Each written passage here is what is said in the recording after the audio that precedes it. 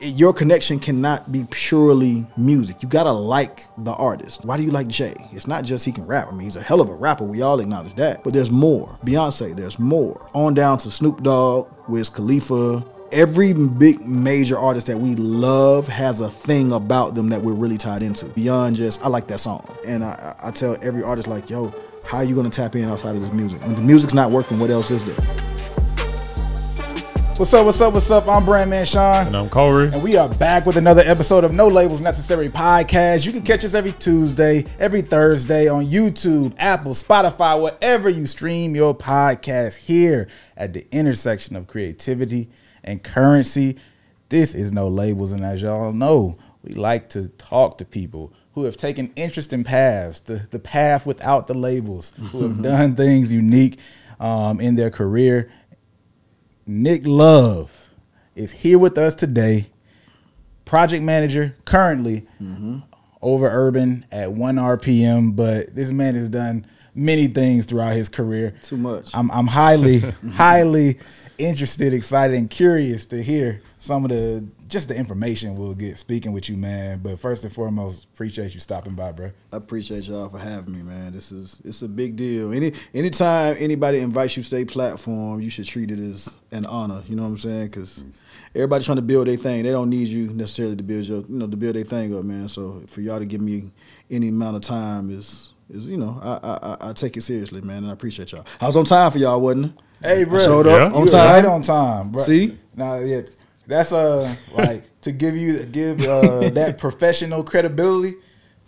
Said we needed an extra 15 minutes, and he got here 15 minutes on the dot. Yeah, right on time, man. For sure. Is that a big thing for you? You know what? Yeah, it is, because so many people want to have meetings with me, and I try to be gracious enough to honor that. You know what I'm saying? Like I don't. People want to talk to me about random stuff. They want to talk about, getting a job. They want to talk about marketing. How can I help them? It's usually how can I help them? Yeah. Cool. But when I give you my time, it's like don't play me. Don't play. You know what I'm saying? My time is too valuable. Yeah. And I don't say that like, oh, I'm so busy. It's just like I honestly have a lot to do. I have a family. I have things going on. I got my own life and things that I'm trying to build, on my end. So I don't have an extra hour for you to be late. And then you get there and you want to hold me for an additional hour. You know what I'm saying? And I don't like to rush people either. Yeah. I don't never like to be like, hey, man, well, you showed up late, so now you only got 4 minutes. You know what I'm saying? That feels cold, too. So it's kind of like, bro, just show up on time so we can do it right. You know? Yeah. So, yeah, but no, it's crucial. It's a sign of respect. Facts, yeah. It's a sign of respect. I'm huge on that, honestly. Yeah. I got in, little fights with my significant other about that kind of stuff before. Just like, hey, man, at late, like you got me being late. That's going same. I used to my ex-wife, she was time, especially when we weren't together anymore. I used to really be like, yo, like you really think I have nothing else to do but wait on you? Like, what's happening here? And she's, my ex-wife is one of the sweetest people in the world, but time terrible, awful with it, man. So if she sees this, you know.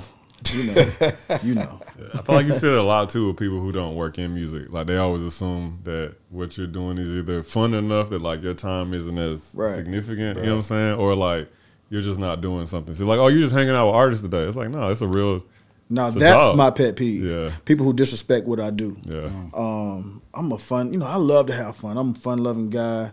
I love to crack jokes. I'll crack jokes with you all day long.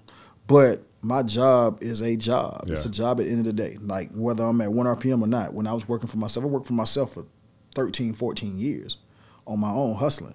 So it's like my job is more than going to the club and hanging out with rappers and popping bottles. That's not my job comes with perks, but that's not really what I do for a living. You know what I'm saying? I don't pop bottles for a living. Yeah. I don't hang out with rappers for a living. I have a function. I provide a service for these guys and these women that I work with.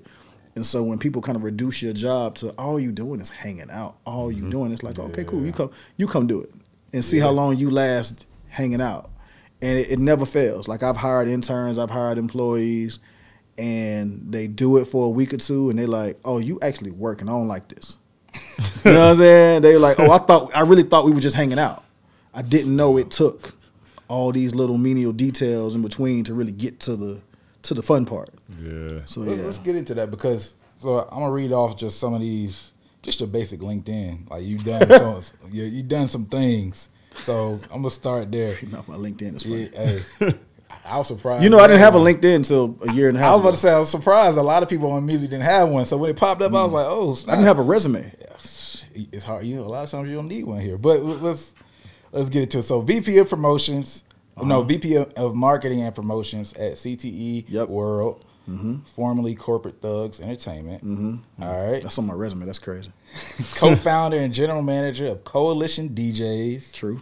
2008 to 2015. Classic tour manager and brand liaison for Tequila, Avion. All right. Jeezy. Shout out to Jeezy.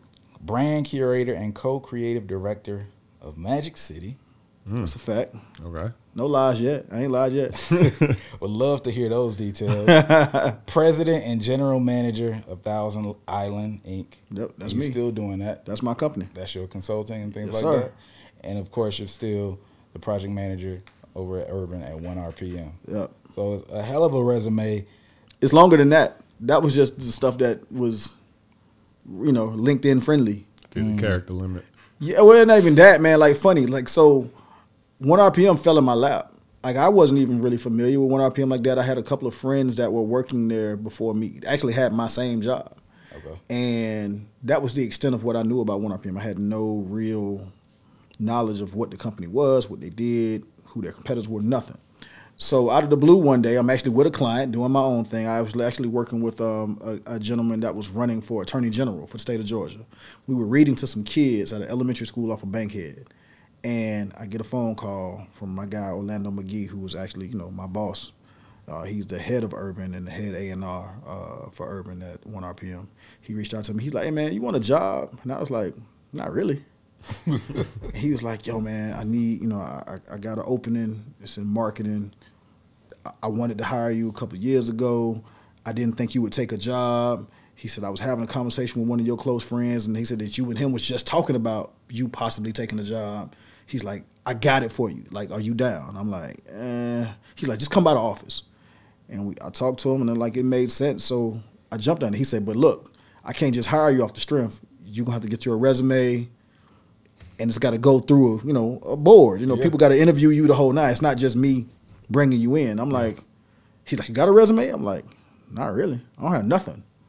Everything I've ever done, in my professional life came off of referrals. It was like, man, Nick is the guy to do da-da-da-da-da. And people just brought me in. I've never had anything on paper that said, these are my qualifications or this is what I do. It was all just hustle and people that needed my service who heard about the last thing that I did. Even this technically was, you just had to create it to go through the process. Exactly. Yeah. So when I put together some stuff on paper, I sent it to my partner Wes. He put the resume together and whatnot, and I just took what he put it on LinkedIn, and that was my resume. But that resume got made 3 days before I actually had an interview. It was, you know what I'm saying? Like, my concern was always, what am I going to put on a resume? You know what I'm saying? Like, if I because for me in the music business, I never had to apply for a job per se, right? So I'm like, if I go apply for a job at AT&T, what am I going to put on the resume? Corporate Thugs Entertainment? We got to take a quick second because we have some big news. If you like the marketing, branding, and music talk that we do in our content, you have an opportunity to meet with us in person and get the real deal information about how we are currently moving in the music industry, blowing up artists that we can't put online. So if you want to see myself, Sean, J.R. McKee, give you marketing, content, and branding advice that's absolutely guaranteed to help you move your career forward, then you want to make sure you check into this event. It's going to be super exclusive. We're only letting in 60 people, not 61, not 62. So if you don't make it, then your best bet is to hope that we do another one. So if you want to make sure that you're one of those 60 people, go to nolabelsnecessary.com or check the link in the description if you're watching this on YouTube. And yeah, hopefully we see you there. In reality, and this is the thing that a lot of music people will tell you, in our world, one thing qualifies you for the next thing, right? You have experience doing something for Jeezy, you can probably work for Tip or 2 Chainz or Baby or QC. You know what I'm saying? You kind of move your way through and up the chain. But what does that mean in necessarily the real world? what does working at Corporate Thugs Entertainment qualify me for at AT&T? What does it qualify me for at any corporate situation? You know what I'm saying? Like, I don't know that the head of, Home Depot is going to look at my resume like, oh, you ran the marketing for Young Jeezy? Great. We're going to bring you in and make you the, you know what I'm saying? You can run our marketing, you know what I'm saying? They don't look at it that way. Right. So there's a fear and a like, oh my God, what else could I do if I leave the music business? Because, I mean, trust me, everybody in the music business has wanted to leave it at some point, just from frustration, egos, money, stuff just not going right, things slowing down. It's like everybody wants to get out, but it's like, get out and do what? What job is going to give me the freedom, the time, the money, the opportunity, the perks that the music business provides? And you start to be like, oh shit, I can't do anything else. So you kind of end up in this cycle, man. And it's a scary time until you realize, like, actually, I'm qualified to do a million things. You just have to rework your perspective. You just don't know how to put that in transferable skills. Yeah, because we talk about it a lot. Like, there have been times where we would take these different corporate courses and stuff, and we start seeing them talk about things. It's like, oh, we're technically already doing that. You just never heard the word before. And like, even project management, like CRMs, all these different words. Like, I've never heard that until we start paying attention to other businesses. But it's like, oh, I already have this technically like a $1 million skill set in the corporate world, but in music, you're trying to figure out where it can be valuable. Bro, I ran a food blog for a little while. I had a thing called A Bite Life, where I was one of the first people in like the hip hop space, like interviewing people about restaurants and stuff around town. I got interviews on YouTube with like Travis Porter, 2 Chainz, you know what I'm saying, Jeezy. I got all these people that rocked with me, that went out to restaurants to eat with me, and we talked about food, and that's it. That's dope. You can still see it. I mean, you can still see this on YouTube. And this is like literally 2012, 2013. This is pre-Action Bronson. This is pre-anybody doing anything of that space, because I was an oddball. When I'm calling people and telling them I want to do stuff in the food world, they're like, what do you mean? Like, they were very confused as I was asking them to come do this. But that came from a lull period in the music business where I was like, I don't want to do this no more.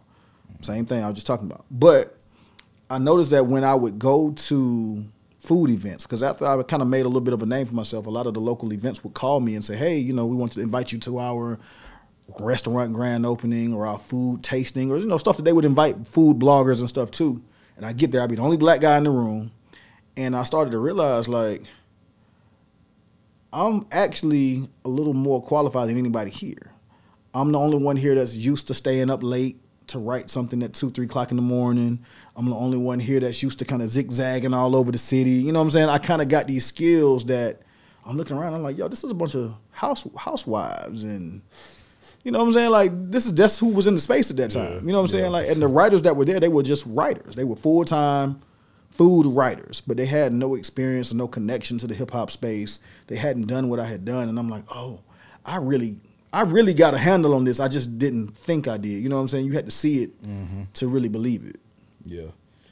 It's definitely a confidence builder. I feel like getting outside of the music space just to start to have conversations and get a feel for things, because we even had an experience like that probably 2 years ago or maybe a year and a half ago now. We were at this event. It was like this private type event, and a whole bunch of companies, people killing it, like millionaires and stuff like that.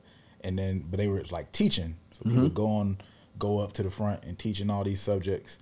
And the questions that they were asking and the things that they were teaching were stuff that we were like, bro, we do all this for artists. Anything in the marketing space, we were just like, we do all this. Like they were trying to figure out how TikTok worked and how they were going to work. I was like, bro, we know all this, like, about spades.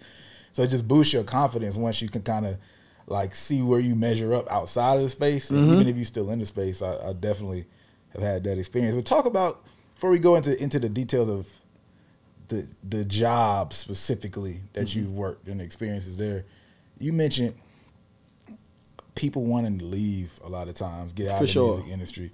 Like, what was that like for you personally? And why? I mean, I've had it a few times. The biggest one, I think, was when me and Jeezy fell out. And it's funny, I always tell this story, and I start with me and Jeezy fell out. Everybody's like, oh, and I'm like, no, listen, we're good now. We're great now. Like, you know what I'm saying? I see him, he sees me. It's love. There's a respect there, but that's really what it was. For me, it was a respect issue. When I first started, mind you, the Jeezy, when I took the job as VP of marketing for CTE, that was my first like job. I had worked at DTP as an intern with Luda and Shaka and all those guys. I had taken a job with DJ Toomp. So let me rephrase that. Toomp probably gave me my first job, but I mean, this is like some under the table cash. Here you go, you know what I'm saying? They give me a couple bucks every week. And I used to work with Real Street Promotions. I had done a lot, street team stuff. So that's how I really got in, passing out flyers, putting up posters. I was making money doing those things, but how I really got my name was Jeezy. I met those guys. I was working Bobby V Records and Player Circle Records down in Macon. I met Kink. I met some of the other guys that was on Jeezy's team, and so we ran into each other again in Atlanta when I was working at the tag office of all places. My mama had got me a job at the tag office in Fulton County. I was working off of Holcomb Bridge Road up in Alpharetta, and Kink came in, Kinky B, who was Jeezy's partner at the time. He came in to get tags for their truck, and everybody at the job knew I wanted to be in the music business. The lady was like, "Hey, Nick, you know that guy that just came in here?" I was like, "Nah," because I didn't see him. She's like, "He worked with something, Thugs Entertainment." I was like, "Let me get up." So I get up, go outside. It's Kink. I know him. He's like, "Man, what are you doing here?" He's like, "Last time I seen you, you was down in Macon working your move." I'm like, "Man, I got a job, bro. I got a kid. Like, I can't play with y'all all day. You know what I'm saying? I got to make money." He's like, "Bro, like, we looking for a marketing dude." He's like, "Man, you'll be perfect." I said, "Man, if y'all hire me, I'll leave this thing today." Like, you ever seen Wolf of Wall Street? Yeah. And dude was like, "Yo, if you show me how much, you show me that check, I'm out of here. I'll call home right now and be like, I ain't never." Yeah. That's what I did. He told me, like, "Yo, I want you." I'm like, "Bet." When they resigned that day. And they were working out of a house. This is right when Streets is Watching is getting done. So this ain't even TM one-on-one Jeezy. This is still mixtape Jeezy. Yeah. And I'm like, I'm out of here because I want to be in the music business that bad. But I give you that backstory to say this. When they met me, I was still very fresh and new. As the years progressed and I built my resume and I built my name and, I was learning more and more and more, what I found was me and Jeezy's initial clash was him still kind of treating me like the guy he met at age 22, 23. You know what I'm saying? So when I'm 28, 29, I'm like, "Hey, like, this ain't that no more." You know what I'm saying? Like, thanks to you for the opportunity for sure, but now that I've accrued some knowledge and some experience and I've kind of taken on some more things, like, I know more, and that attitude of like, "Well, I'll just fire you." I'm like, "All right, cool, I'll go somewhere else." You know what I'm saying? I would have that confidence of I could just go somewhere else. And young Jeezy wasn't feeling that. He wasn't really open to like, "Oh, you just, you think you can just," it was that. It was just that machismo. Mind you, everybody was young at that time. When we started the CTE, everybody's 22, 24, 25 years old. It's really essentially a bunch of kids running around, thugging, in the music business. There's money. There's everything else. Mind you, this BMF era, this is peak Atlanta at this point. So everybody's kind of making their bones in a city, and as men starting to kind of, bump heads, And it took leaving Jeezy, getting away from him for a while, coming back, and even then, like, I came back and it got weird for a little while. Then I leave again and I come back. One of the last times I came back, it was like, okay, cool. We've established, like, he's grown, I've grown. He acknowledges my growth, and you know what I'm saying. And we can kind of have those mutual conversations, and it'd be all love. But that's what it was. It was kind of like, man, hold on, I'm in the music business, but I feel like I'm being treated like, little bro. And I don't want to be little bro. I'm a grown man. I got kids. I ain't who little bro am I? I got a big brother. I can't be yo little bro. You know what I'm saying? This ain't that. But you run into these egos, you run into these personalities, and you run into like, where is this gonna take me? Where's my future gonna take me? You know what I'm saying? Like, I'm watching everybody else grab Lambos and fly private, and I'm like, okay, this isn't mine. You know what I'm saying? Like, I'll never be able to take CTE and hand it to my kids. You dig? Mm-hmm. So it's like, I got to figure out what I'm gonna do, and you start to just get frustrated. Like, okay, where does this ultimately lead? And I was like, I gotta get out of here. I gotta figure out something. And when I left, I started to realize like, oh, a lot of people was only rocking with me because I was with Jeezy. You know what I'm saying? Like, I remember sitting in my house like, oh shit, like I thought I had friends. You know, I thought I really had these close relationships, and it was like the minute I wasn't there, people was like, oh, what are we talking to you about? And that was a harsh pill. You know, that was a hard pill to swallow. To like realize like people are only rocking with you for your position or for what you bring to the table. In the minute that you do no longer bring that to the table, you're useless. So that was one of the first times I was like, I want to leave all of this alone. All my life I wanted to be in this, and now I'm in it, and I don't like this side of what I'm seeing. And everybody in the music business will tell you that at some point, either their money got funny, or the people got funny, or the opportunity started to kind of dry up, and they was like, yo, I'm going to go do something else. Lifelong dream since you was a kid to be in this, and then you're just like, one day, get me out of here. It's tough. Very tough. I probably gave y'all too much. Oh, no, like, you know what I'm saying? Like, it's personal to me. So, like I said, I could talk about it in extreme depth. Do you know what I'm saying? Like, it was, I remember them days vividly. You know what I'm saying? That's why I'm appreciative of the opportunity that I have now. But even now, I'm still looking like, okay, what else? What's the next move? It was interesting just because, you know, being in the industry, I've heard versions of that. Everybody talking about whether it's fakeness. We were just talking to Ferrari last week. Oh, y'all had Ferrari on? Yeah. That's my guy. That's little bro. I met him on the road. Me and my guys were responsible for bringing him up here. We met him in Tampa. Him and my man Dave, who's one of the heads of Rock Nation. Not Rock Nation. United Masters. Dave was at United Masters. Him and Ferrari were like best friends. We met them. They were throwing parties in Tampa. We was on a promo tour with Interscope, and we came down with a group called Rock City. Incredible songwriters. They write some of everything. Like literally, if you look up Teron and Timothy from Rock City, you'll see that they Rihanna records, Justin Bieber. I think they just wrote the Dirk and J. Cole record. Crazy. Amazing. Like some of the biggest songwriters you ever know. My man Ray Daniels manages them. Me, Ray, my man Biddy, and Rock City, we were on a promo tour. We ended up in Tampa. We met them because they hosted a party that we took Rock City to. They were like, yo, we want to come to Atlanta. We was like, come on up. You know what I'm saying? And my man Biddy put him on. Ferrari used to host my parties. That's my guy. So that's cool that y'all have him. That's funny, man. Yeah. Small world. Because that story of him going from Tampa to Atlanta was big, so it's crazy. Just for that bridge. Yep. Yeah. Because he went through it, but.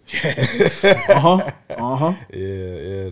That's dope. Well, I mean, wow, you just said something that I did. And y'all got to pardon me. Like I said, this is my life. So I've noticed that when I tell my story, people are like, tell me more. So I probably over explain now because I have to like make people understand why. Because I used to be real vague. I come from that era where nobody took pictures and nobody really told you much. And now I've like tried to overcorrect and be like, okay, let me give you. This way is better, man. You know what I'm saying? People need to get the context. People need to get the details, context. Man. That's the right way. Yeah. I want to give you context as to why or how. Like, y'all, see, you said right, man, oh, man, I don't want to forget what I was going to say. It's going to come back to me, though. Tell me more about, like, let's go to Magic City. Okay. That job that you had, I forgot the official title. Yeah. Bruce was a brand manager over there. But what do you do as a brand manager? And especially, I think that was like 2017-ish or something, if I remember the dates. There's already a brand, right? Yeah. Of Magic City by that time, a well-established brand. So what does it look like coming into a place that already has that and then trying to navigate that? What do you... So... I love that you said it was already a brand because that's one of the things I acknowledged, right? So, oddly enough, that we in the church, that's how I met the owners of Magic City, church. The church I went to was off Callan Road, where Flat Shows, Cathedral of the Holy Spirit, one of the biggest mega church, one of the first big mega churches, especially in Atlanta, right? So, at that church was a ton of talent, but you know, and I could go into all the people who went to that church too, but I don't even go there. Anyway, the owner of Magic City, Mr. Magic, and his son, Lil Magic, who I know as Mikey. Mikey, we all went to church together. So when we got a little older, Mikey would be like, yo, man, one day, you know, come by the club, bro. You know, and I didn't even know nothing about the club. I didn't even know that that's what they did. Mikey one day was like, yo, come out of the club. And I'm like, okay, send me the address. The address was Magic City. I'm like, what? Okay, so, you know, go to the club. We might have been 18, 19, you know, young. Probably couldn't, I know I wasn't supposed to be in there. And I'm like, yo, Mikey works at Magic City. He's like, no, this is my dad's spot. I'm like, what do you mean it's your dad's spot? He's like, no, my dad owns. I'm like, what? You know what I'm saying? Like, we go to church together. Like, your dad owns one of the biggest strip clubs in the city. It's crazy. So fast forward to, like I said, 2017. I was at the club regularly. You know what I'm saying? I'm managing Coalition DJs at that time. My DJs are working at Magic City.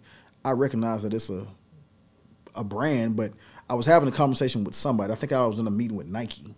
And I'm like, Atlanta's brand has become strip clubs. You know, like the biggest brands in this city. Like when you really think about, from the out to the outside world, especially before that, Atlanta was civil rights, Martin Luther King, Coca-Cola. But if you live here, it's Coca-Cola, Magic City. You know what I'm saying? Like, I might be before Dr. King, which is crazy, right? But, like, Magic City is a household name in Atlanta. Everybody in Atlanta knows what that is. And it's such a big name that when tourists come to town, white or black, they're like, I heard about this Magic City place. And so I remember going to Mikey being like, bro, y'all got this brand that everybody knows about. Like, y'all should be selling merch. Y'all should be doing all this stuff. And he's like, yeah, you know, we got the hoodies. I'm like, yeah, but those hoodies should be flying off the shelf. They should never be sitting here. Like, everybody in the city should be like a Magic City hoodie. People from out of town should be like getting a hoodie just the same way they would go collect memorabilia from Coca-Cola factory. They should be getting Magic City stuff the same way. He was like, bro, I've been saying that to my dad, but we don't have anybody to run it. He's like, we're so focused on the club. And managing the girls is a full-time gig. Like, the girls, anybody who's ever dated a stripper or, God forbid, had to manage a strip club and had to deal with 50, 60, 70 strippers, the personalities and the energy that come with the girls is a whole nother thing. Like, it's amazing to watch. Like, if you could just be a fly on the wall sometimes and hear some of the stories, see some of the things that go on. And I ain't talking about no sexual stuff. I'm talking about just the personality of a woman who dances. They're hustlers. They're aggressive. That they are. It's a tough room. You know what I'm saying? So I understand why all your energy and focus has to go to make sure they are where they need to be. You know what I'm saying? So he's like, bro, if we had somebody who could come in here and do it, we would gladly jump it off. I'm like, all right, bet. So I jumped right in. I'm like, let's rock. This is my man. He brought me right in the door. No resume, no application. Just come on in here. And I started doing it, and I brought my man D-Map in because Map was way more into, like, the fashion space. So Map came in, and he started designing, like, new capsules, and he put out the Valentine's Day version of the hoodie. He was the one that introduced the different colors. But when I first started that, it was the black hoodie with the white writing, Magic City on the front. That was it. And I was like, yo, that's iconic enough to make this make sense. So I started just, you know, this is early influencer days. So I'm giving out the hoodies to, you know, the influencers here in Atlanta, the DJ, you know, just making sure that everybody who was cool had a Magic City hoodie. And it just built from there. And, you know what I'm saying? And people understood immediately what it was. Like, everybody's like, yeah, this makes complete sense to have a Magic City hoodie on if you representing Atlanta. Right. It's the best conversation starter in the world. If you ever wear a Magic City hoodie to the airport, everybody's going to want to talk to you.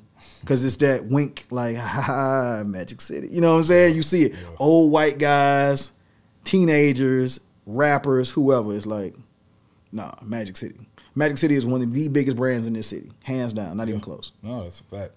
That's a fact. It's interesting, that experience of building brands versus, like, this already there. And it sounds like you respecting the brand that already was there kind of just made things easier. For sure. You could have tried to overwork and, like, do some stuff that didn't need to be done. Don't need, some things you don't need to put your, you know, your twist on. Yeah. Some things are fine the way they are. You know what I'm saying? And that's probably the lesson I've learned over the years. Is like, some things you just need to come in and amplify what's already there. There's no need for you to come in there and put to sprinkle your sauce on everything. You know what I'm saying? Like, some stuff is just fine, just cool. Like, think of, like, your favorite chicken place or whatever. It's like somebody came in there, like, and even if they took something else that you actually like. Like, you know what I'm saying? Let's say you like Chick-fil-A? Yeah. Like Polynesian sauce? Yeah. All right, cool. Yeah, I rock with that. You like chicken from Publix? Yeah. All right, cool. If somebody came and sprinkled Polynesian sauce on the Publix chicken, you wouldn't like it as much. Even though you like Polynesian sauce and you like Publix chicken, together you don't necessarily want them. You know what I'm saying? Nah, it don't hit the same. I've tried it before. Exactly. You know what I'm saying? With the Polynesian? Yeah. See, that sounds crazy, right? Yeah, it do sound crazy. And it's like, yo, sometimes that Publix chicken is just fine. Yeah. All you gotta do is just serve it on a plate. Yeah. That's it. And I think some people, I remember when I first started doing it, yeah, you got the like, oh, you working in Magic City? Like, yeah, but when people realized why, and when I explained, like, yo, think about it, like, what's bigger than Magic City in Atlanta? Everybody's like, well, I mean, oh, no, not that you say that. Nah, bro, Magic City is one of it's a top 5 brand in the city. Yeah. Like, literally outside of Coca-Cola and, like I said, maybe Dr. King. Maybe Waffle House. Chick-fil-A. Waffle House. Yeah, Waffle House. Okay. Magic City. Yeah, well, that's it. I mean, like, top 5. That's you know what I'm saying? Like, yeah. it's neck and neck for sure. You know what I'm saying? Like, category. That's the kind of brand that they've built over the years, man. And even more so than some of the other strip clubs. Blue Flame's been around longer than Magic City, actually, if we talking about length of time that it's been there. But the Blue Flame brand, which I love, Magic City has transcended the Blue Flame brand. Do you have a sense of what contributed to that becoming that level of Location. Brand? Okay. Location. It's in the city. Okay. And Mr. Magic had relationships. He was, you know what I'm saying, if you go look at some old Magic City pictures, you'll see Deion Sanders and MC Hammer, like these guys from the 80s, early 90s that are hanging out in Magic City. So then when you fast forward and then Jermaine Dupri and Dallas Austin and Rico Wade and all these guys are in the club, and then you fast forward to that, then it's Jeezy and Tip and it's Future, and you know what I'm saying, that legacy, even though a lot of those guys went to the other spots as well. They went to Strokers, they went to Pinups, they went to Blue Flame, they went to Babes, they went to, you know what I'm saying, they went everywhere. But Magic City, because of the location, it being central and being across the street from that Greyhound station, and having the food, all those things contributed to making the brand what it is. You know what I'm saying? Like, it just became the cool spot that if you had a couple bucks and you was a hustler, if you was a pretty girl, if you was a dude that was kind of in the mix, that's where you went. The Flame was real West Side. Like, if you a West Side dude, you go to the Flame. Yeah. It's like if you an East Side dude, you go to Strokers, you go to Pinups, you go to Jazzy T's when it was open. You know what I'm saying? A lot of people, if you go where you live at, you kind of stick in it's like your neighborhood bar. Yeah. Magic City was where you came when you was in the city and you was trying to get in the mix. Yeah, where it all clashed. Yeah, so where all the cultures converged in the city. Yeah. Let's take a quick second to talk about the elephant in the room. If you're an artist trying to grow, we already know what your goal is, 1,000 true fans. Everybody talks about it, but how do you actually make that happen? How do you get those fans? It's not just about getting views. You got to push people further down the funnel. So let's talk about it. Number one, do you have these people's data, right? Do you have the ability to text and build highly engaging relationships with these people? Can you boost your Spotify plays to actually have engaged users, not those surface level playlisting plays? Well, guess what? Forever Fan is a platform that allows you to do all of those things in one. So it's not overwhelming. You don't have to switch and have all these different logins and switch all your link in bios. You have even a link in bio tool that you can do. So everything is done in one place. So not only do you grow your fans, you do it for less work. How about that? Check out foreverfanmusic.com, because we know it's not about views for the day. It's about getting fans who will be there forever. Foreverfanmusic.com. Let's get back to this video. Can't miss on any of the artist marketing that you're now involved in. I saw recently you did some with ASAP 12. ASAP 12, that's my guy. Album in stores tonight, midnight. And you had a post where you said you came up with an idea for him and y'all ended up in Paris or something. Yeah, what was the idea? So it wasn't necessarily, so what I did was I had a relationship with my man Mel Testamark. Shouts out to my guy Mel. Mel works with like Born Fly clothing. He works with he works with a lot of different clothing lines. And so I was looking for a merch collab for ASAP 12. So anybody who is not familiar with 12, he's one of the original members of ASAP Mob with ASAP Rocky and Ferg and all those guys. I wanted something that would help him stand out, because it's easy to get lost in the sauce when you're standing next to Rocky. Rocky, who has been a star from the time that crew has been stars since they jumped out here. I mean, and he got Riri. So yeah, and he got Rihanna. So I mean, he's already in another stratosphere. Ferg has put out anthem after anthem. You know what I'm saying when it comes to him. So 12 and the other guys, you know, they've kind of been relegated to Rocky and them. You know what I'm saying? Or Rocky, Ferg, and you know, and the other guys. And I wanted 12 to kind of, you know, stand out. And it was, where can we find these collaborations? Where can we find these brands that want to be a part of what we're trying to build here? And the original plan was to go with BBC, the ice cream, because 12's album is called Kids Gotta Eat. So I was thinking, like, okay, where can I find something food related that'll make sense and whatever. So I reached out to a couple of guys that I knew. We just couldn't get the ice cream thing to work out. So I reached out to Mel. I'm like, Mel, I told Mel the idea. And he was like, well, you know, 12 from New York, maybe we can just do Staple. And I was like, okay, cool. But I had a meeting. Staple? Staple is a clothing line called Staple. Jeff Staple owns it. Okay. Asian dude who has like been integral in like hip hop culture for a while, right? Beyond the clothes, he's been behind some of the dopest like hip hop logos and clothing trends and art trends. Like, he's amazing, dude. Look him up, Jeff Staple. But it's a clothing line called Staple Pigeon. It's New York based, super dope, right? So you'll see it has a pigeon. The logo is like a pigeon. You've seen it around, even if you don't know it. So anyway, I had a meeting with the guys, and I said, hey, guys, listen. Y'all wasn't necessarily my first choice. Let me just put it out there. I said, but I am excited to be working with y'all because you guys at least have bought into the brand of what 12 is doing. Here's the idea. I said, you know, he's working on the album. It's called Kids Gotta Eat. We're going to do this, that, and the third. They were like, oh, man, we love it. You know, we're familiar with him. First of all, we're familiar with him. We like him, and we like the concept of the album. They said, matter of fact, we're going to Paris Fashion Week. He said, and one of the guys was like, y'all have a great idea. What if we did like an activation that's like food based? Like, we can give out food, so like a little restaurant. I said, yo, that'd be dope. And then we start adding little pieces to what it is. And maybe about 2, 3 weeks prior to Paris Fashion Week, they were like, hey, we want to bring 12 out to perform at the activation. We're going to do a collab. It's going to be like a shirt. The shirt says ASAP 12 on it. It got the track listing for the album on the back. It says Kids Gotta Eat. It's super dope. He's like, we should bring 12 out to perform. I'm like, okay, cool. Like, let's put it together. And they were like, yo, Nick, you should come too. In my mind, it wasn't even, I wasn't going. You know what I'm saying? This was for him. I'm all about my client. I want to make sure that my artist is represented and he looks good. 12's like, nah, Nick, you come. I'm like, oh, all right, cool. So we get out there, bro. To their credit, Staple, shouts out to y'all. These dudes took an empty space, created a restaurant, like a cafe. Like, when I got there, I thought that it was a cafe already. They just stuck their name on it. They're like, no, this was nothing. We went in here and built benches, tables, a makeshift kitchen, put a bunch of Staple stuff all over the walls, baked these menus that had like 12 stuff on. Insane. Yeah. And created a restaurant. They served a different item every day food-wise and played 12's music throughout the thing. It was amazing. Like, but that was just a play of just calling my buddy. You know what I'm saying? Like, hey, man, like, this is what I'm trying to do.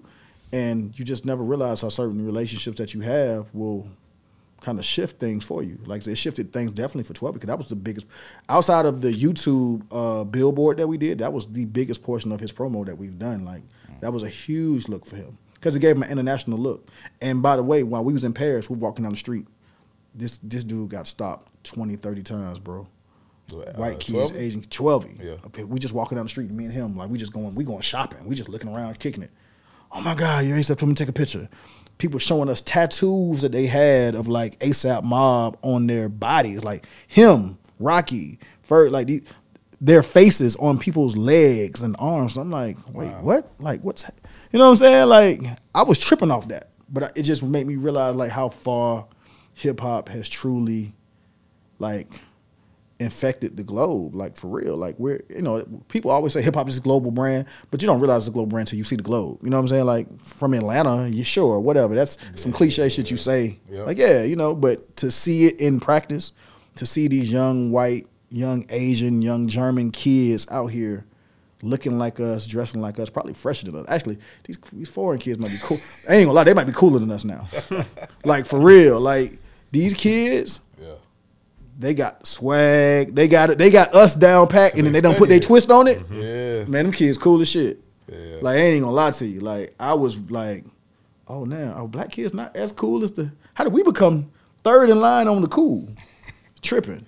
That's funny. Yeah, it's crazy you say that connection internationally because I remember being somewhere overseas and seeing like Beyonce and Jay-Z on this billboard, and it just hit different. It wasn't a billboard; it was like on the side of a mall, this long banner or whatever. Right. It just hit completely different when you see it there, and it was, you know, and that's when you start to realize who has reached. Yes. That, you know what I mean? Because you don't see everybody when you over there. So the few people you see over there, if you're like, whoa, okay, like you really doing something different. And obviously, we like Jay-Z and Beyonce are already, we know they're like bigger, but still, even then, it kind of solidified for me. We were just having a conversation this morning where a guy on our team, shout out to Zach, he had this theory about the fashion space, and like people go into the fashion space and become like bigger stars, right, in a way. And a large part of that, I felt like might have to do with just the international reach that comes along with doing fashion. For sure. When you were over there for Paris Fashion Week, and then like obviously we know ASAP, a large part of that, right? That group is fashion and that collective. Yep. What did you personally kind of observe, especially working with 12y, in terms of like how fashion helps their brand as an artist? Oh, it's everything. Lifestyle is always going to be a huge portion of any brand. I tell every artist that I sit down with, major or indie, you need a lifestyle portion. You need a lifestyle component to whatever you do. The music ain't enough. It's just not. You know what I'm saying? And because music comes and goes, too much music coming out. It's too hard to sift through the millions and millions and millions and millions of songs that are out and that will be coming out on a daily basis. You know what I'm saying? So it's like, okay, why do people connect to you outside of a song? Because if they only connect to you outside of, the only connection that a fan has to an artist is the music. The day that the music is mediocre, they're gone. You know what I'm saying? Like, think about you and your girl. You said, you have your your significant other, right? Yeah, my wife. I got a wife. It's okay. Cool. It's cool. You gotta make sure. Yeah, I gotta make sure I'm proper with everything, right? Yeah. But think about this, right? If your only connection to her was how pretty she was, the day she ain't pretty, you out, right? The day she cut her hair weird, the day she don't dress the way you know what I'm saying? Yeah. If that's your only tie-in to her, the day that thing changes, you out. Yeah. There has to be more. There has to be a thing about her that you like beyond that surface thing, right? And that's the same thing with music. Your connection cannot be purely music. You gotta like the artist. And it's like, why do you like them? Most people that you like them. Think about, why do you like Jay? It's not just he can rap. I mean, he's a hell of a rapper. We all acknowledge that. But there's more. Beyonce, there's more. On down to Snoop Dogg, Wiz Khalifa. Every big major artist that we love has a thing about them that we're really tied into. Whether it's the weed smoking, whether it's the parties like Puff, whether it's the money and the opulence of Jay, whether it's the talent and the dancing and all the beyond. You know what I'm saying? Like, we all have a thing that we're tied into beyond just, I like that song. Because like I said, at some point they will ultimately drop a song that you don't like or that's not your favorite, and then you can't. There's a reason we don't just be like, I'm done with Rihanna. You know what I'm saying? We like Rihanna because there's more to it than just the music. And I tell every artist, like, yo, how are you going to tap in outside of this music? When the music's not working, what else is there? You want them to like your fashion sense. You want them to like the fact that you are into video games. You want them to like that you're into old school cars. You want them to like that, you know what I'm saying, you're a dad. And I tell people, find your niche. What's the thing that you do outside of music that other people can buy into? Like, for me, I've always known it's my kids. People love to see me hanging out with my daughters. I'm a girl dad through and through. I remember when Kobe passed and he had the whole, everybody's doing the girl dad hashtag. Everybody's like, man, Nick been on the girl dad thing because I got 4 girls. You know what I'm saying? Like, I got 4 daughters, 20, 17, 16, and 5. So I've been girl dad for a long time. You know what I'm saying? And I've always been very proud of that because I didn't have sisters growing up. So it was just me and my 3 brothers. My mama was the only woman in the house. So when I had girls, I was over the moon. So I love showing off my kids. Everybody knows I'm into sneakers. So I'm always posting sneakers that I buy, stuff that I like, have my opinions on sneakers, and everybody know I love food. You know what I'm saying? So those are things that when I'm not in the music business and I'm not boring you to death with all my music knowledge, I can still talk to you about other stuff. And it's really, really about being more well-rounded than anything. But I always want to have a connection point that when I meet people, everybody don't want to talk to me about music.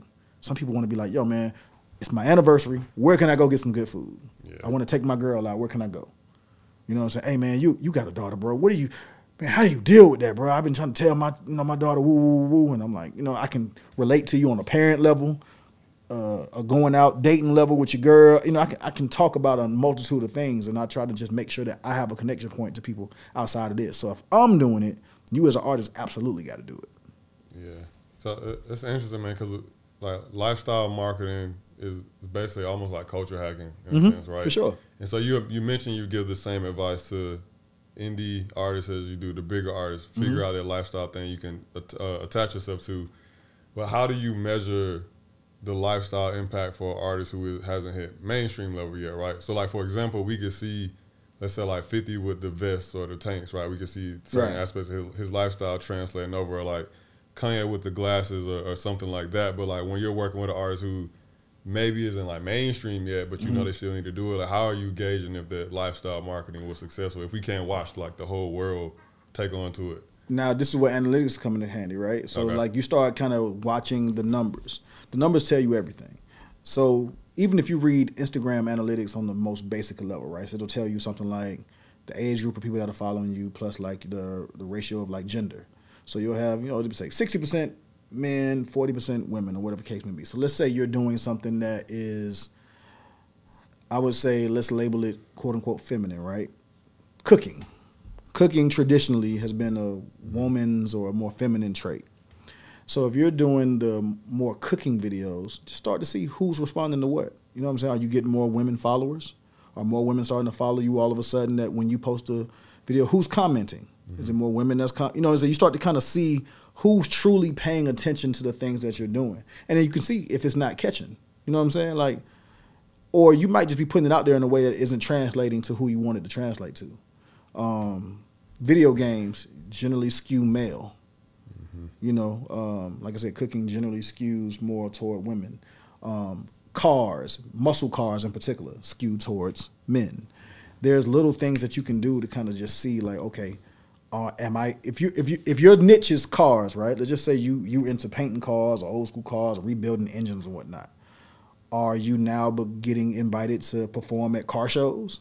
Are people from car brands like, hey, let me send you one of my T-shirts so that you can wear it in your next video? You start to see who's coming to the party when you start putting that stuff out there, but you have to put it out there. Yeah, it makes sense. It makes sense. But I just follow the numbers. I follow the info.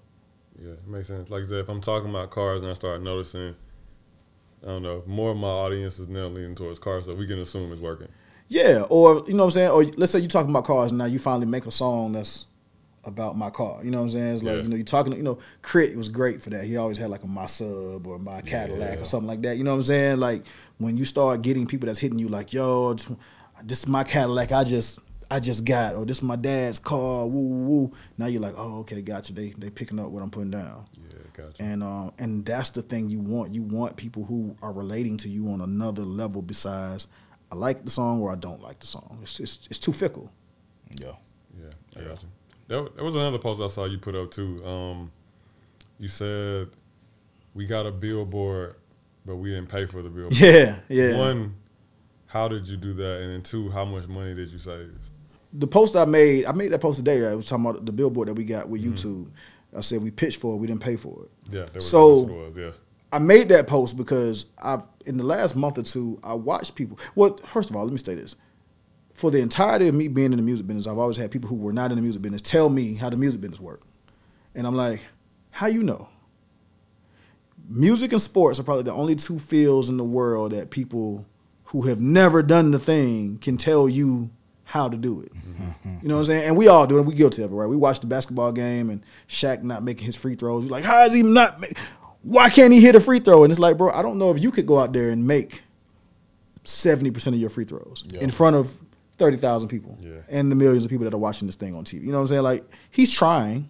You know what I'm saying? But if you're at home, why can't he complete this 10-yard out? Why he couldn't just throw it down the field 6? You know what I'm saying? We watch football games like, I would have just threw it. Yeah. It's like, would you? You know what I'm saying? Like with 8 people running towards you and a man double covered, you would have just threw it 60 yards down the field and you would have just lobbed it to him. Like, that's what you would have done. Perfect. You know, right, perfectly. And we do that with sports and we do that with music. Everybody who ain't in the music business or who's trying to get in it can tell you, oh, this is what Puff was doing and this is what Jay was doing and this is how these deals work and that's what the contract was saying. I'm like, man, what are you talking about? And so there was a thing on Twitter not too long ago where somebody was talking about the billboards in particular. Just like, oh, yeah, you know, the labels pay for that stuff. And somebody that I really respect in the music business, she was like, no, you pitch for those. Oh, no, that come out the artist budget. And she's like, no, like, we pitch for it. And if we pitch it in time, because that's what happens, you get the artist to send you the video or the song or whatever the case may be in advance. Hopefully you have 3, 4, 5, 6 weeks in advance so you can send it to YouTube or send it to TikTok or send it to one of these, you know, the DSPs or one of the social media platforms. Tell them what you're trying to do, and then they say, oh, okay, we like that. Let's rock. We'll use that as a banner for our site, or we'll use that as the billboard, or what, you know what I'm saying? Like they specifically allocate support in that way. You know what I'm saying? You just have to pitch for it. It doesn't come out of the artist's budget. It doesn't come out of our budget. That's why we're pitching. I have to write a pitch and send it in and say, hey, this is the last single going into his album. The album's coming out on July 7th. The album is about this. This song means this. I got to send the lyrics over. I got to send everything because they know that what they're getting in business with. And cross your fingers and you hope that they rock with what you sent over. And we got it. Yeah. And I'm just like, take it from somebody who's actually doing it. This is what it was. You know what I'm saying? Like, too many people love to tell you what's happening. And I'm like, bro, y'all don't have no clue, bro. Like, and mind you, we've pitched other artists before and didn't get it. That's how we know if we could just pay for it, we would. Yeah. That's the same thing with radio. All these people have these ideas of like, oh, everybody just paying for this and paying for that. It's like, bro, do you know that if all it took was money, everybody would just do that? You know what I'm saying? Like, I've seen Fat Joe do these interviews. He's like, bro, if I could just pay for it, I'd have the #1 song every time I put a song out.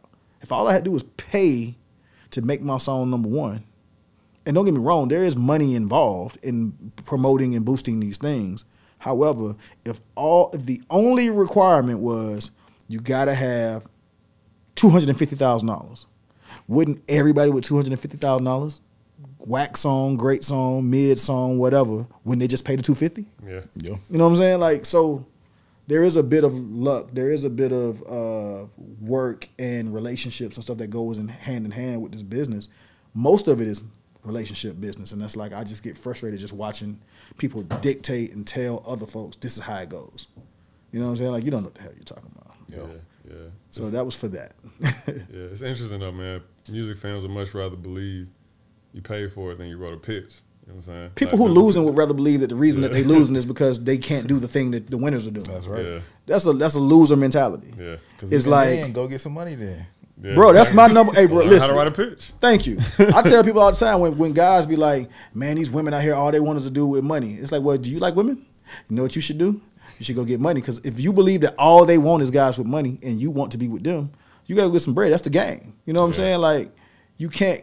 Losers take the mentality of, I don't like that because all these folks, they think the winners are cheating. And it's like, not really. But if you believe that, you should probably cheat too. Yeah. You know what I'm saying? Like, if that's what you believe, go do the thing that the winners are doing. Yeah. And when you can't do what the winners are doing, it's like, oh man, everybody. I love hearing everybody at the Rock Nation brunch is Illuminati, or they all gay, they all slept with somebody. You know what I'm saying? It's like all that because you couldn't go. You know what I'm saying? Like, that seems extreme. You know what I'm saying? Yeah. Well, you know, Nick only got that deal because he woo, or this person only was at that meeting or got that opportunity because they did. Well, it's like, not really. Everybody ain't sold they soul. Yeah. I've yet to be invited to the soul selling meeting. And I've been in the business for 17, 18 years. I've never been invited. Maybe I ain't big enough yet to make it to the meeting.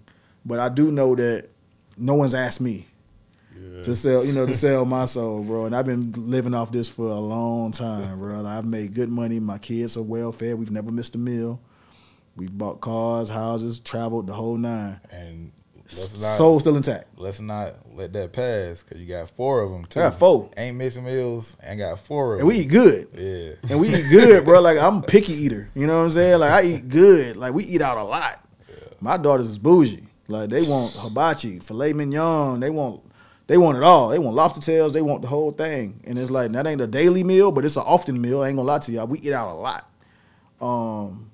But, you know, it took time, and it wasn't always that. It wasn't like that from day one. Yeah. You know what I'm saying? Luckily, I don't have no vices.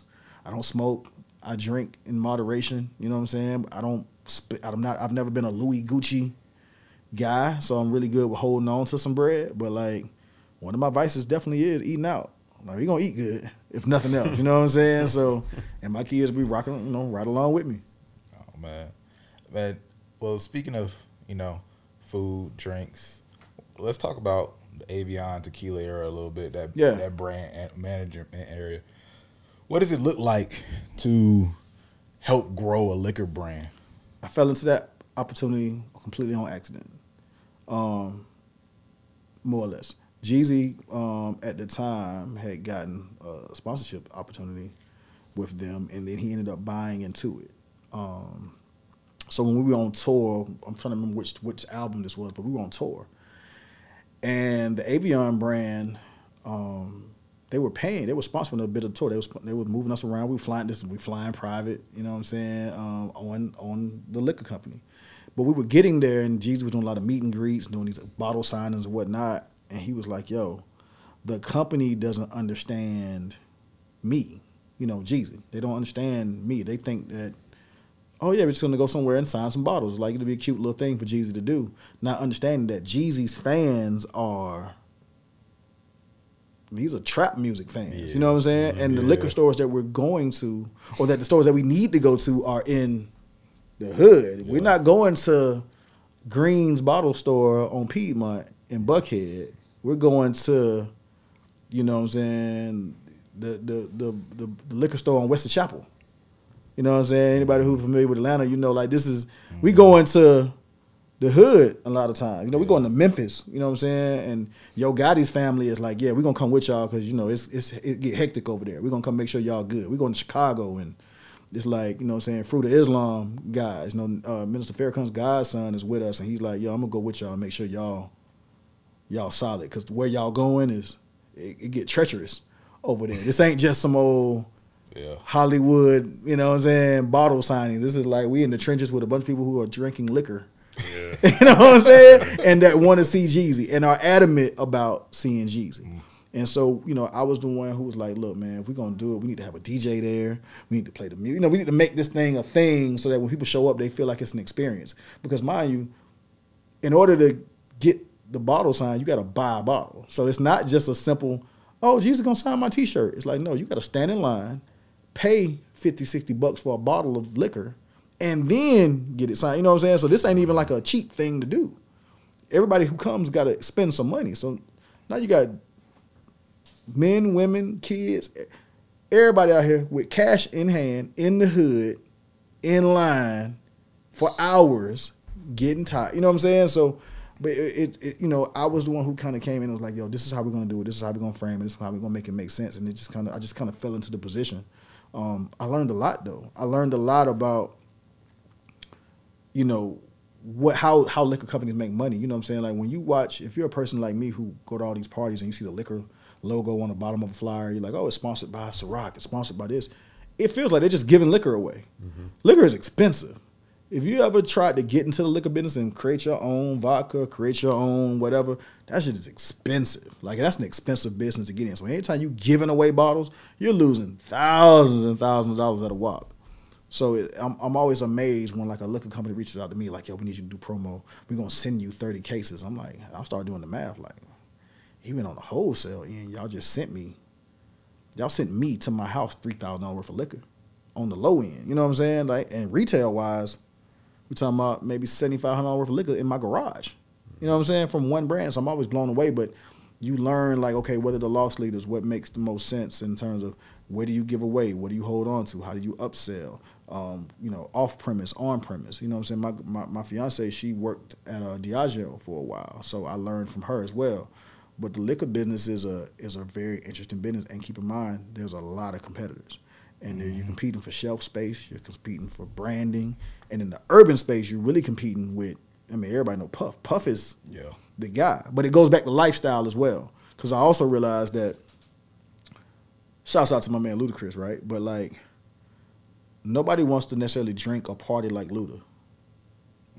Everybody want to party like Puff. Right. You know what I'm saying? So Puff, that brand was a great fit for Puff because he's selling you lifestyle. He's selling you, we popping bottles, we having a good time, we doing the nightlife thing. Dame Dash, Same thing. He was when they was doing Armadale and all the liquor stuff that they was doing for a while. When Jay-Z does the gold bottle, you know what I'm saying, the Ace of Spades, like they're selling you lifestyle.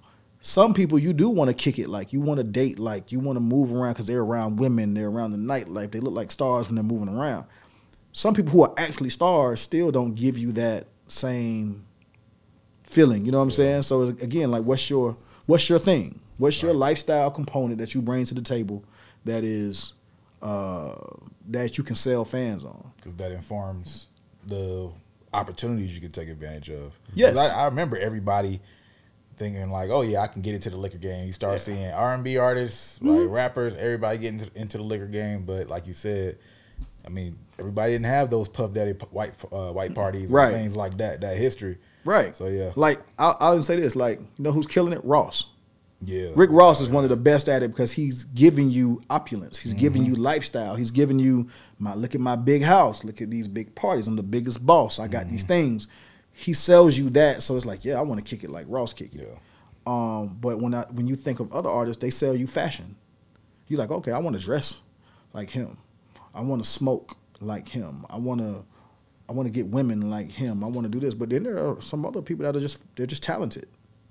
Nothing wrong with being just talented, but I mean, it's hard to sell things when you're only selling talent. What's the thing that people want to do like you? You know what I'm saying? Like, what is it?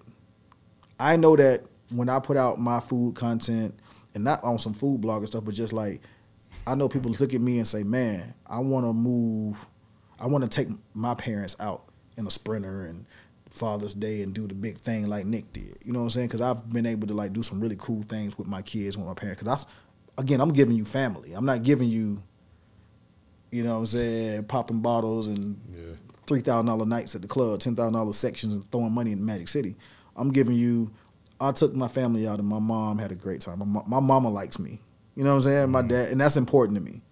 I grew up to be a man that my mama appreciates. You know, my dad my dad looks at it like, yo, I respect you as a man. My kids look at me and say, that's my dad. My dad, all right. You know what I'm saying? Like, that was big to me.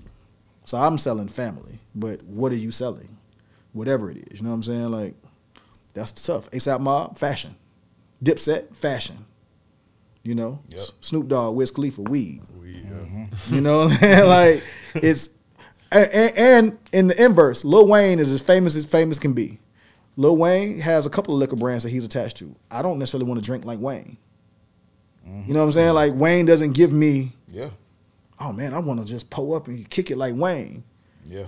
And when I do think about pull up with Wayne, I think about something different. You know what I'm saying? Like, it's not party Wayne. You know what I'm saying? I think Wayne getting high and going to the studio and doing what he do. And that's what I'm talking about. Wayne, as big as Wayne is, what is Wayne selling you on the lifestyle side? And I think he does sell a lifestyle. Yeah. He gives you rock star. He was the one with the skinny jeans and the chain wallet and the whole nine. You know, he gave you that.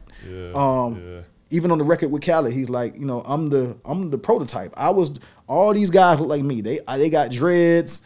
Yeah. They got the rock star look, the tats on they got that from me.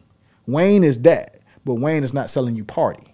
Yeah, that's interesting because I never thought about it until you said it. But as big as he was, he didn't really have a lifestyle brand until he started leaning into the skate. The skate, exactly. Yeah. Yes, and that's the thing that I always remind people. Like, yo, even Lil Wayne has a thing. Yeah. You know what I'm saying? Like, BrandMan has a thing. Nicki has a. You know, these people. This isn't happening by accident.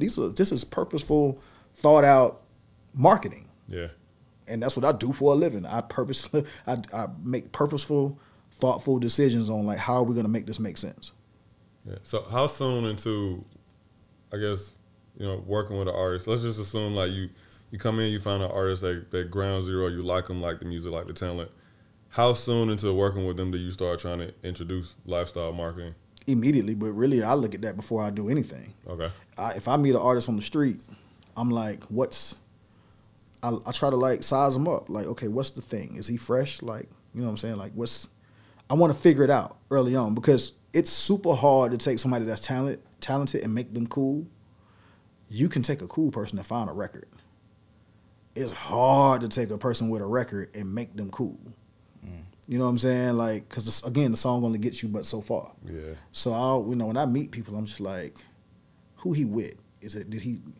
I've had people meet me and they bring 20 of their guy friends, and I'm like, I don't really want to do this. You know what I'm saying? It's like, it feels aggressive. It feels, and that's not what I want to be a part of personally. Nothing wrong with it. That's just not what Nick wants to do. I don't want to do the thing where we're doing the shootouts and the you know, I've done that already. I've actually had that era for years, and it was fun when I was 25. At 43, not as much. You know what I'm saying? So I'm not looking for the guy who shows up and like, yo, man, I'm the biggest trapper. I'm the biggest whatever. You know, like, I'm cool. You know what I'm saying? Now, if he show up with 40 chains on, I'm like, okay. And he pull up in the, you know what I'm saying, something big, and I'm like, oh, okay, gotcha. There's some money here somewhere. Okay, now let me hear the music. You know what I'm saying? Because I see the look. Now let me see if the music matches up. And a lot of times, that's the unfortunate part. Now, I don't. You know what I'm saying? You got a dude that got all the money in the world, terrible artist. Yeah. Or you have a dude that can wrap circles around everybody, don't have no money. Oh, bro, it's crazy. They never. The most talented people never have money. It's the weirdest thing in the world. Yeah. Every now and then, it matches up though. Yeah. But But I love artists that sell style. I love fresh rappers. Dro. One of my favorite rappers. One of my favorite. Oh, man. And not only is he talented, but he's selling you something that you don't find every day. You know what I'm saying? Like, everybody's selling you, I sell dope. Everybody's selling you, I kill a bunch of niggas. Everybody getting you that. Dro is like, look at me. I'm killing it. Like, look at what I got on. I'm so fresh. And I'm like, yeah, you are. You are fresh. You know what I'm saying? Like, that's why I love, like, that Dipset movement. I love anybody who's giving me fresh, because fresh takes some that's a skill. To get fresh. Everybody can go to the store and buy some clothes. Putting it together, because I don't have that. And it's an attitude. Yes. I dress okay, but I'm also very matchy-matchy, and I'm also a mannequin guy. Like, let me get that. So when I see kids that pull up and they have like a green hat and a red shirt and blue shorts and some shoes, and I'm like, damn, but it kind of came together. I would have never picked that out on my own. So I love seeing it where I'm like, damn, like, you really... like, figured something out here. Like, you got your shoestrings matched the thread on your shirt, and I would have never seen it, but I appreciate the eye that people have for it. So I love that, man. So I want the lifestyle component off the rip. Show me that if you the guy who showed up to the club with 40 girls, now I'm like, oh, okay, what's happening here? You know what I'm saying? Now I'm curious. You showing up with 20 of your homeboys, it's like, all right. You know what I'm saying? But if you got 10 girls with you, now I'm like, okay, I see what's happening. Or I think I see, you know? Do you feel like the fashion side of lifestyle marketing is getting oversaturated though? For sure. Yeah. For sure, but it's only saturated on the designer side. Okay. Because everybody's way of getting fresh is, I got a Prada jacket on, a Balenciaga hat, you know what I'm saying, the Gucci shoes, I got the... you know what I'm saying, the Chanel belt. You know what I'm saying? Everybody's doing that, and I'm like, that shit look country as hell. Y'all niggas boogie, it's just expensive.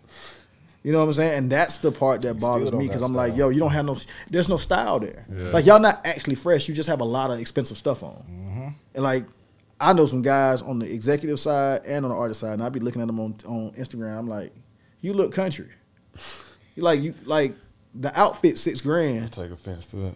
But y'all look. I mean. And Atlanta people are the worst because, and like I said, I take it from an Atlantan. They got money. I know that's how we perceived anyway. We perceived as being country and slow and boogie, don't have no style, don't have no style. So when I see an Atlanta person, and I'm like, damn, you look like what they be telling us we are. You look crazy. You know what I'm saying? Like, I appreciate people who just know how to put it together and to be real fly. Yeah. And I'm not even no person that's like, oh man, why you gotta wear your brand? Like, I'm not that guy. Like, hell, put it all over print. I don't care about that. That don't bother me. If you got Louis all over your shirt, the LV, big, I don't care. Just put it together in a fly way. You're not selling me on you fresh just because that, those shoes happen to be Balenciaga shoes. I don't care. Do it look good with what you got on. Yeah. You know what I'm saying? Is everything fitting right? Yeah. Like, we going back to a baggy era now. I don't know if y'all noticed, but like, everybody's getting back to the clothes are a little bigger now. Yep.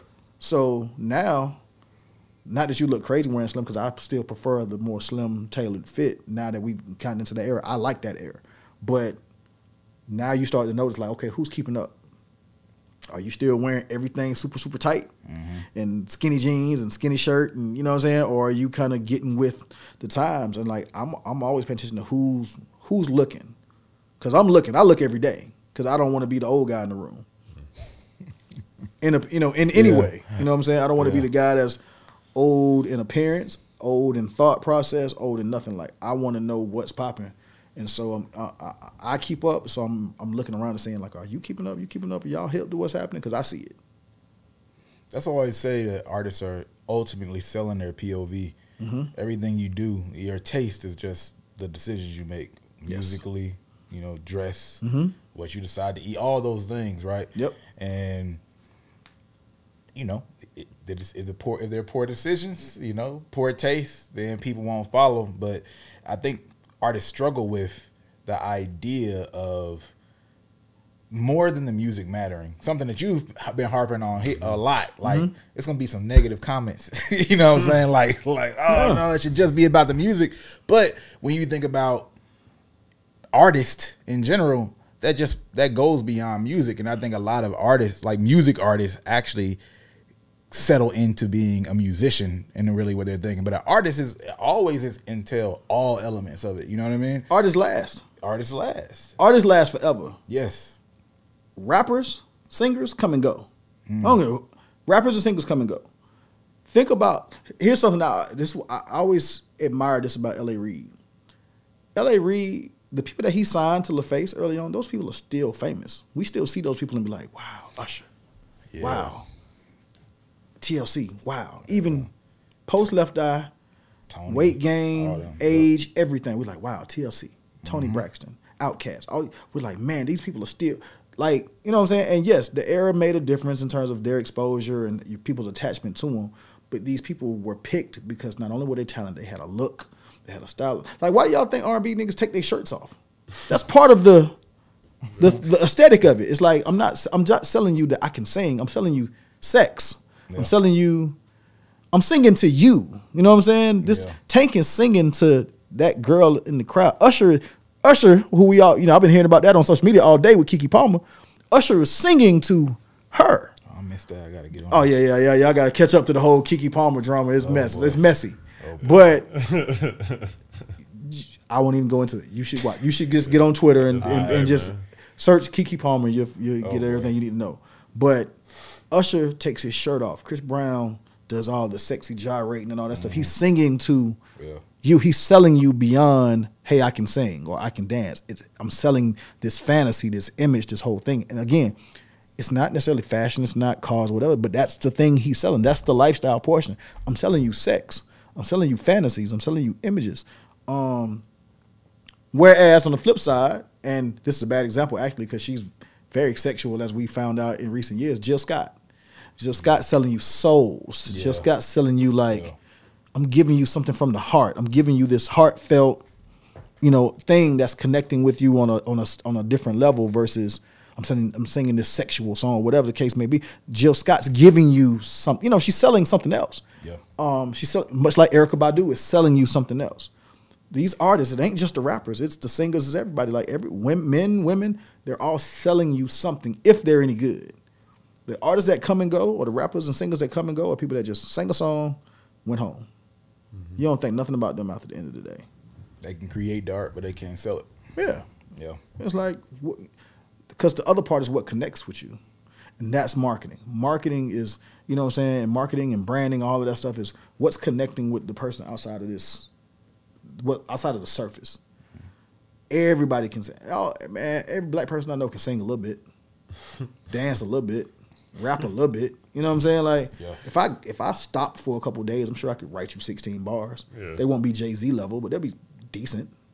You know what I'm saying? So why do you care that I rap versus Lil Baby? What is the thing that makes Lil Baby different from me? He's selling you something else. He's selling you Lil Dominique from Oakland City. He's selling you, you know what I'm saying, this lifestyle that he led, that people can verify that he led. You know what I'm saying? Like, he's selling you something else. Young Thug, Future, all these guys are selling you something.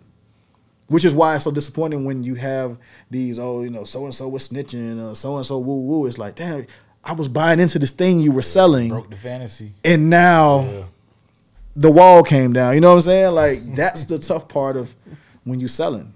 Yeah. That's why R&B artists always were like, I gotta remain single because I'm selling you, you could possibly get with me. You know what I'm saying? And so when I show up married, it's like, oh, now I've killed the fantasy. Which now we realize that women don't care. You be married, whatever. Y'all know we men in the room. Women probably makes you more attractive to be with somebody at this point. But again, that was the reason. They were all selling you something, and it was always about keeping up that veneer of the image I'm giving you. I want to end it with something we probably should have started with. Okay. Yeah. I just couldn't know what it is. I don't know what it is. Oh, okay. Like, he's like, you know exactly what it was. Nah. What does a project manager do? You're a project manager at ONErpm. What do you do? Project manager / product manager. I'm just overseeing an individual artist. You know what I'm saying? I'm overseeing the marketing, the branding, the sequence of events that lead us to the release of a project. That's really all it is. My job is to get it from conception to out the door. So many artists that we have signed at ONErpm, they will say, hey, look, I want to drop an album 4 weeks from now. And I'm like, whoa. We can't do that because we need to release some singles. We need to kind of build it up. Like, I'm looking at everything. I'm looking at the analytics, and I'm saying, okay, cool. Today, your monthly listeners are 100,000. I would love to get you to 250 before we put this album out. In order to get you to 250, we need to release a song, see what the fans are responding to, see the algorithm kind of peak up. It's kind of like, just waking up the algorithm. It's a lot of that kind of goes into it, but ultimately that's what it is. My job is to care for your project like it's my own and just get us to the finish line. Again, it's not as simple as just we're going to put out a song. Somebody needs to pitch for playlisting. Somebody needs to pitch for those opportunities like we were talking about with the YouTube billboard. Somebody needs to pitch for, TikTok to put you on their playlist. Somebody needs to pitch for Instagram to give you what they call a Reels amplification, where they kind of boost your stuff up in there. You know what I'm saying? Like, there are all these little things that are important now in terms of playlisting. And, we don't want just the playlist to get on the playlist. We want to be in the top 10 songs on the playlist. We want the cover of the playlist. Like, it's all these things that we know because the numbers and the statistics say that some people will put on the playlist and walk off. But within about 10 to 15 songs, maybe even less, they be like, I want to hear something else. And then they go. So if you're number 40 on the playlist, not as effective. It's a great look, but it's not as effective as if you're the first song on the playlist. Because even by accident, if you're the first song on the playlist, somebody will hit the playlist, your song will come on, and they'll be like, I want to hear something else. So you kind of get streams almost accidentally. You know what I'm saying? But again, it takes relationships. It takes pitching. It takes time. It takes effort. It takes forethought. Most artists are just talented. They're creative. But on the business side, not so much. You know what I'm saying? And so my job is to bring the business component and make sure that the company is happy as well as the artist, and find that happy medium of how we can deliver what everybody needs. You talked about getting that streaming number up a little bit before dropping a project. Yeah. What's your mentality when you talk about rolling out, or the timing of when you will or won't drop something? It's gut for me. I think sometimes you hear music, you're like, man, this feels like summer. It feels like everybody outside partying. Sometimes you hear something, you're like, man, this feels like very somber, wintertime, lovey-dovey. You know what I'm saying? Like, we're all, we're seasonal people, right? So we know, the joke is always cuffing season, right? We all joke about cuffing season. Cuffing season is like when it gets cold. You know what I'm saying? You need somebody to be a companion with during the holidays, and then Valentine's Day roll around, y'all break up so that you can be single and free for the spring and summer. You know what I'm saying? So a lot of times, that's a real thing. So Music sounds like summer. Music can sound like winter. Music can give you the feel of spring. You know what I'm saying? Like, so you listen to the music, you listen to the type of artist that you're dealing with. You look at the artist, you look at what they've delivered before, you look at kind of who their fans are, and you're like, bro, like, you need to drop when it's festival season because your fans are at the festivals. Or you need to drop in the wintertime because when your fans are all in love, that's when you need to be putting out this music. It's that type of thing. Of just understanding, like, man, we should wait. Like, this music sounds too slow to be summer records. You don't really get a lot of slow ballads in August.